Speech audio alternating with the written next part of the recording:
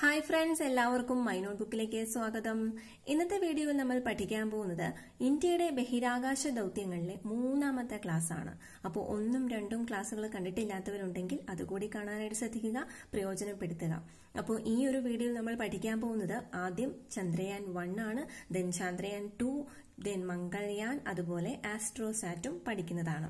Video ഇഷ്ടമാവുകയാണെങ്കിൽ like ചെയ്തും share ചെയ്തും സപ്പോർട്ട് ചെയ്യുന്നു പ്രതീക്ഷിക്കുന്നു. നിങ്ങളുടെ വിലയേറിയ അഭിപ്രായങ്ങൾ കമന്റായി രേഖപ്പെടുത്തുക. അപ്പോൾ നമുക്ക് സ്റ്റാർട്ട് ചെയ്യാം. ആദ്യത്തെ ചാന്ദ്ര ദൗത്യമാണ് ചന്ദ്രയാൻ 1.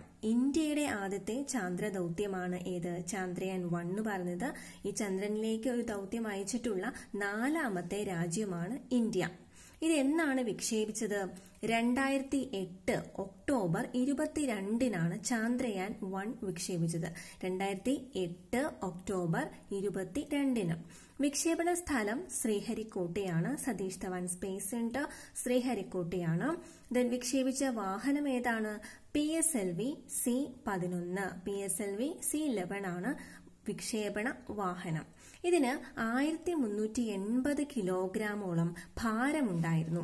ഇതിന്റെ ചെലവ് 386 കോടിയാണ്.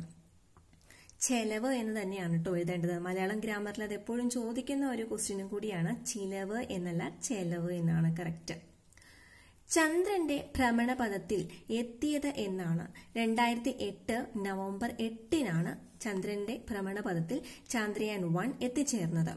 ചന്ദ്രോപരിതലത്തിൽ ഇടിച്ചിറങ്ങി. ആ ഇടിച്ചിറങ്ങിയ ദിവസം 2008 നവംബർ 14-ആണ്. ഭ്രമണപഥത്തിലെത്തി, അതിനുശേഷം ചന്ദ്രോപരിതലത്തിൽ ഇടിച്ചിറങ്ങി. അത് നവംബർ 14-ന്. ആ ഇടിച്ചിറങ്ങാൻ വേണ്ടി സഹായിച്ച ആ ഒരു പേടകത്തിന്റെ ഭാഗം ഏതാണ്? Moon impact probe. Moon impact probe. ഇനി ചന്ദ്രയാൻ എന്ന പേര് നിർദ്ദേശിച്ചത് ആരായിരുന്നു? ശ്രീ AB വാജ്പേയി ആയിരുന്നു ചന്ദ്രയാൻ എന്ന പേര് നിർദ്ദേശിച്ചത്. ആദ്യം പറഞ്ഞു 2008 നവംബർ 14-ന് ചന്ദ്രോപരിതലത്തിൽ ഇടിച്ചിറങ്ങി. ഇടിച്ചിറങ്ങിയ ചന്ദ്രനിലെ ഭാഗം എങ്ങനെയാണ് അറിയപ്പെടുന്നത്? ഷാക്കിൾട്ടൺ ഗർത്തം. ഷാക്കിൾട്ടൺ ഗർത്തം. അപ്പൊ ഈ ഒരു ഗർത്തത്തിന്റെ കാര്യം പറഞ്ഞപ്പോഴാണ് ചന്ദ്രന്റെ കാര്യം പറയുമ്പോൾ ഒരു പ്രധാനപ്പെട്ടതും അതുപോലെ തന്നെ വളരെ റെയറായിട്ട് അറിയുന്നതുമായ ഒരു വിവരമുണ്ട്. അതായത് പല ഗർത്തങ്ങൾക്കും പല ഫേമസ് ആയിട്ടുള്ള ആളുകളുടെ പേരുകൾ കൊടുക്കാറുണ്ട്. പ്രധാനമായിട്ടും ശാസ്ത്രജ്ഞരുടെ പേരുകൾ കൊടുക്കാറുണ്ട്. ഒരുപാട് ഇന്ത്യക്കാരുടെ കൊടുത്തിട്ടുണ്ട്. അതിൽ ഒരു ബോളിവുഡ് നടന്റെ, ഒരു ഹിന്ദി സിനിമ നടന്റെ പേര് കൊടുത്തിട്ടുണ്ട്. അത് ഏത് നടനാണ്? ഇതുപോലെയുള്ള കുറച്ച് ഇൻട്രസ്റ്റിംഗ് ആയിട്ടുള്ള സ്റ്റോറീസും അങ്ങനെ ചോദ്യങ്ങളും ഉണ്ട്. അപ്പൊ അത് നമുക്ക് മറ്റൊരു വീഡിയോയിൽ പഠിക്കാം. ഇതിന്റെ ആൻസർ അറിയാമെങ്കിൽ ഉറപ്പായും കമന്റ് ചെയ്യുക. ഇനി ഏത് കൺട്രിയാണ് നമ്മളെ ഈ ചന്ദ്രയാൻ 1-ൽ സഹായിച്ചത്? റഷ്യയാണ് ഇന്ത്യയെ സഹായിച്ചത്. എത്ര നിരീക്ഷണ ഉപഗ്രഹങ്ങൾ ഉണ്ടായിരുന്നു? അല്ലെങ്കിൽ 11 നിരീക്ഷണ ഉപഗ്രഹങ്ങളാണ് ഉണ്ടായിരുന്നത്. പ്രവർത്തനം നിലച്ചത് എന്നാണ്? 2009 ഓഗസ്റ്റ് 29-നാണ്. പ്രവർത്തനം നിലച്ചത് 2009 ഓഗസ്റ്റ് 29-നാണ് അതിന്റെ പ്രവർത്തനം നിലച്ചത്.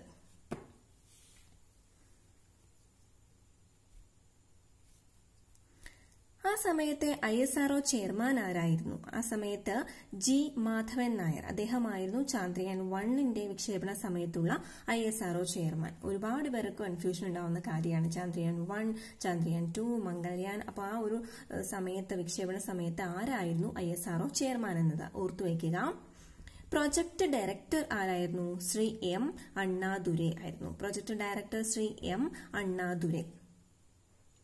ഇനി നമ്മൾ ചന്ദ്രയാൻ 2-നെ പറ്റി പഠിക്കാം. Chandrayaan 2.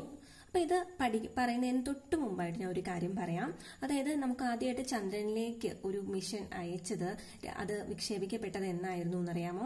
1969 July 16-നായിരുന്നു. 1969 July 16-നായിരുന്നു Apollo 11.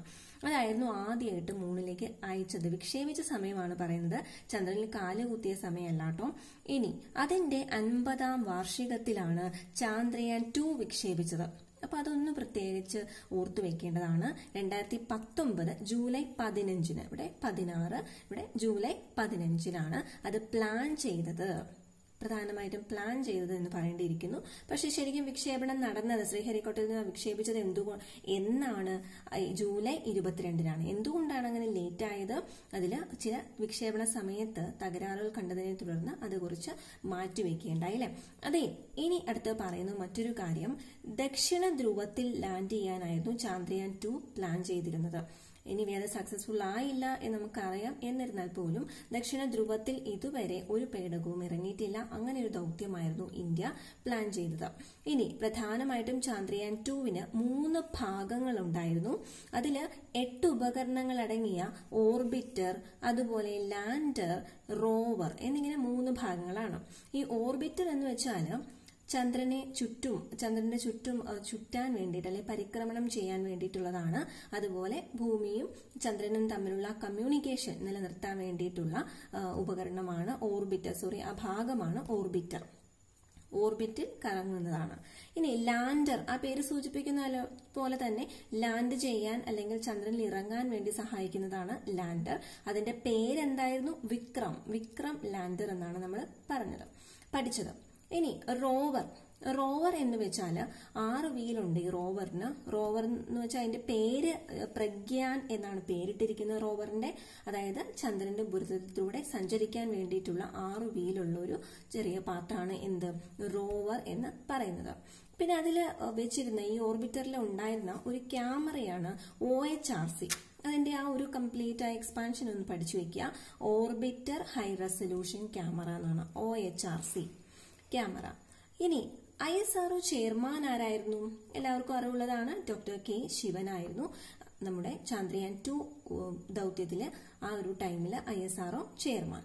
August 20-നാണ് പേടകം ചന്ദ്രന്റെ ആകർഷണ വലയത്തിലെത്തിയത്.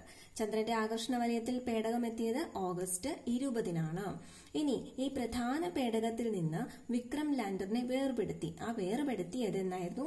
സെപ്റ്റംബർ 2-നായിരുന്നു. ഇടയ്ക്കുള്ള കുറച്ച് കാര്യങ്ങളുണ്ട്, അതൊന്നും ഞാൻ ഡേറ്റ്സ് ഒന്നും പറയുന്നില്ല, പ്രധാനപ്പെട്ട ഡേറ്റ്സ് മാത്രം പറയുന്നു. അപ്പൊ ഈ സെപ്റ്റംബർ 2-ന് ശേഷം കുറച്ച് 5, 6 അങ്ങനെ നിരീക്ഷണങ്ങളൊക്കെ നടത്തി. അപ്പൊ അതിനൊരു ലാൻഡിങ്ങിനുള്ള ആ ഒരു അറേഞ്ച്മെന്റ്സ് ഒക്കെ നടത്തി, ട്രയൽ ലാൻഡിംഗ് ഒക്കെ നോക്കി.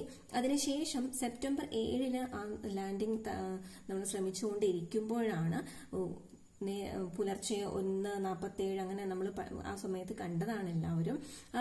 എന്ത് സംഭവിച്ചു? സിഗ്നൽ നിലച്ചു. ചന്ദ്രനിൽ നിന്ന് നമുക്കുള്ള ആ ഒരു സിഗ്നൽ നിലച്ചു. ചന്ദ്രനും ഭൂമിയായിട്ടുള്ള കമ്മ്യൂണിക്കേഷൻ അവിടെ സ്റ്റോപ്പായി. ഇനി നമുക്ക് ഇവിടെ വേറൊരു കാര്യം കൂടി ഇവിടെ പറയാനുള്ളത്, മൂണില് ഫസ്റ്റ് ലാൻഡ് ചെയ്തത് എന്നായിരുന്നു? 1969 ജൂലൈ 20-നാണ്. അപ്പോൾ ആ സമയത്ത് മിഡ് നൈറ്റ് കഴിഞ്ഞ്, അർദ്ധരാത്രി കഴിഞ്ഞായിരുന്നു ലാൻഡ് ചെയ്തത്. പക്ഷെ ഇന്ത്യൻ സമയം വെച്ചിട്ടാണെങ്കിൽ ജൂലൈ 21-നാണ്. അതുകൊണ്ട് തന്നെ ലോക ചാന്ദ്രദിനം എന്ന് ആഘോഷിക്കുന്നത് ജൂലൈ 21-നാണ്. എന്നാണ് ലോക ചാന്ദ്രദിനം?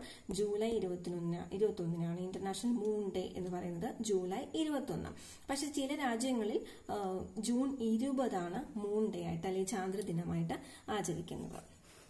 ഇനി നമ്മൾ അടുത്ത പഠിക്കാൻ പോകുന്നത് മംഗൾയാനെ പറ്റിയിട്ടാണ്. മംഗൾയാൻ ഇപ്പൊ എല്ലാവരും തന്നെ ആ ഒരു മൂവിയൊക്കെ കണ്ടിട്ടുണ്ടാവും. മംഗൾയാൻ ആരാണ്? അക്ഷയ് കുമാർ മെയിൻ ക്യാരക്ടറിൽ വരുന്ന, മെയിൻ റോളിൽ വരുന്ന സിനിമയാണ് അല്ലെ. ഈ ഒരു പ്രോജക്റ്റിനെ പറ്റി തന്നെയാണ് പറയുന്നത്. ഈ ഒരു ദൗത്യമാണ് അതിൽ മൊത്തത്തിൽ പറഞ്ഞിരിക്കുന്നത്. അപ്പം ആദ്യത്തെ ചൊവ്വ നമ്മുടെ ഇന്ത്യയുടെ ആദ്യത്തെ ചൊവ്വ പര്യവേക്ഷണമാണ് ഇത് ഈ ഒരു മംഗൾയാൻ എന്ന് പറയുന്നത്.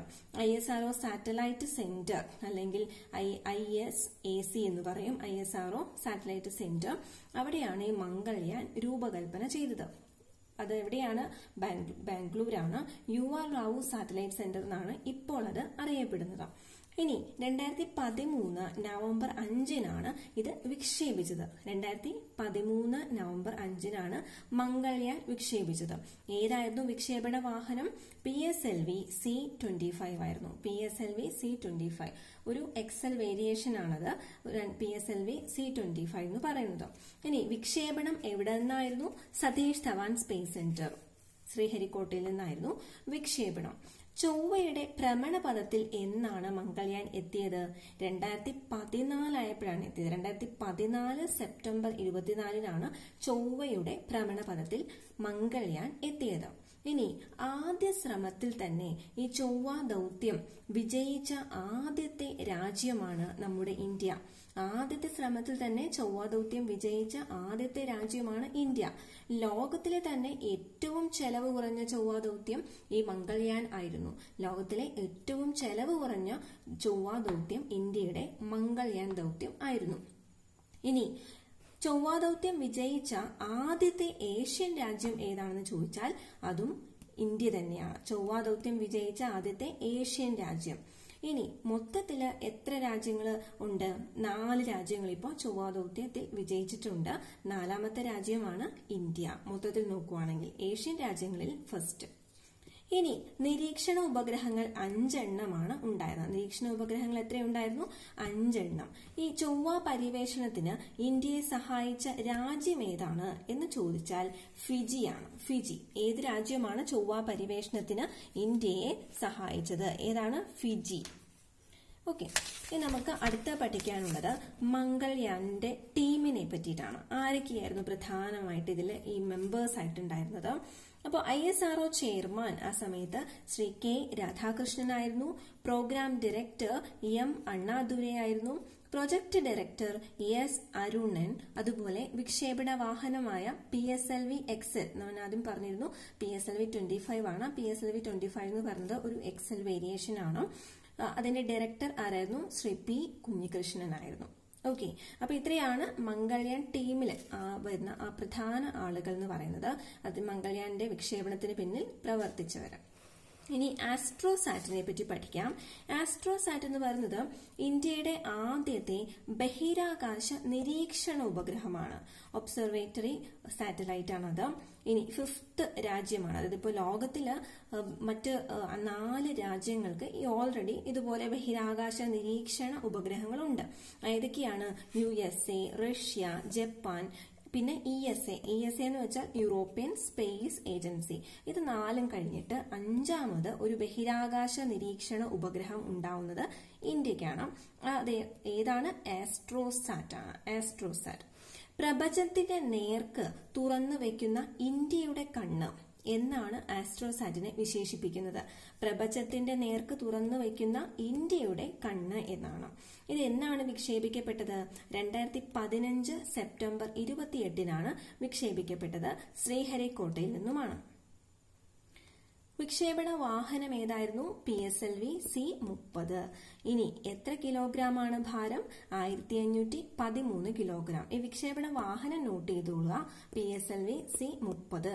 കാലാവധി ഇതിന്റെ 5 വർഷമാണ് കാലാവധി. 5 വർഷം കഴിയുമ്പോൾ അത് സ്റ്റോപ്പ് ചെയ്യും. ഭ്രമണപഥത്തിൽ എത്താൻ എത്ര സമയമെടുത്തു? 22 മിനിറ്റാണ് ഭ്രമണപഥത്തിൽ എത്താനായിട്ട് എടുത്തത്. ഈ സമയത്ത് ISRO ചെയർമാൻ ആയിരുന്നു ശ്രീ AS കിരൺ കുമാർ ആയിരുന്നു ISRO ചെയർമാൻ. ഇനി സതീഷ് ധവാൻ സ്പേസ് സെന്റർ അഥവാ SDSC അതിന്റെ ഡയറക്ടർ ആ സമയത്ത് ആരായിരുന്നു? അത് ശ്രീ ഡോക്ടർ കുഞ്ഞികൃഷ്ണൻ ആയിരുന്നു.